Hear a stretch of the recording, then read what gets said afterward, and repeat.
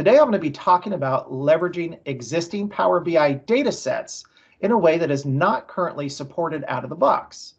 Currently, when you connect to a Power BI dataset on the Power BI service, it is going to be in Live Connect mode. That's going to limit what you can actually do with that data model. You'll be able to add additional measures, but you cannot add calculated columns or add additional external data sources like you could if you were using a traditional analysis services model.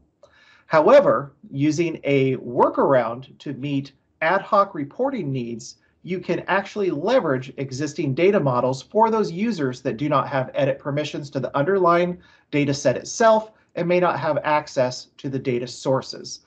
The first step in leveraging an existing Power BI data set is to actually pull it into Excel. This way we can flatten out the data, denormalize it within an Excel pivot table, and then use that table as one of our data sources for Power BI. Now, certainly we could manipulate the data and report directly from Excel, but assuming we want to pull that back into Power BI and add additional data, we would start by analyzing in Excel. That's going to download a file for us, and now we can open up our data connected Excel file. As I open this up, it is going to be live connected to our data model, and I will be able to generate a pivot table to flatten out the data that I'm interested in. In this particular case, I'm just going to go ahead and bring in the total sales and maybe a couple dimensions from the sales territory. The sales territory country, the sales territory group, and let's restrict this by a time period. So I'm going to bring in the calendar year, and for this particular set of data, the last year of data is 2008. I'm going to bring in all of 2007 and a partial year of 2008.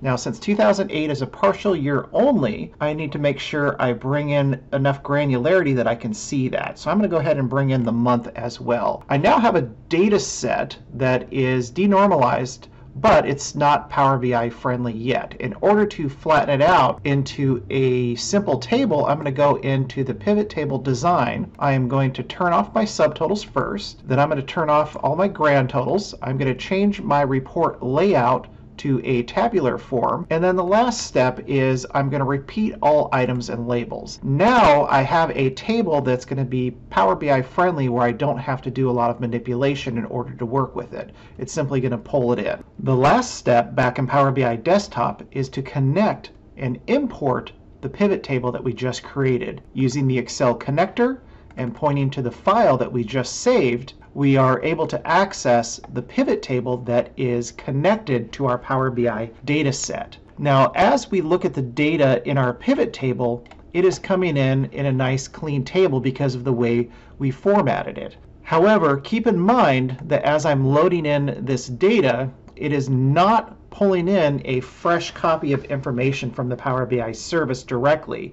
It is only pulling in the static copy that exists within that Excel pivot table. If I need to refresh the data, I cannot do so from here. That is simply bringing in the same exact static copy. In order to get an updated set of data from the Power BI service, I have to go back to the Excel pivot table that is connected to the Power BI dataset, refresh it from there, and then once I hit refresh here, it will bring in an updated copy of that information via the Excel pivot table. However, the main reason we have done this is we are looking again to do some ad hoc data modeling and reporting off of that existing Power BI data set. And we do have that flexibility. I can now import additional data elements from SQL Server. I can bring in additional Excel tables, pivot tables, and join that data to this ad hoc model in order to meet my immediate reporting needs. I hope this simple workaround gives you added flexibility in being able to leverage your existing Power BI data sets. At some point in the future, I don't think this type of workaround is something that's going to be necessary, and that we will be able to import an existing Power BI data set and add additional data elements to it natively out of the box. However, in the meantime, using a simple workaround such as this will allow you to get more out of what you have already built. Until next time, this has been Azure Every Day.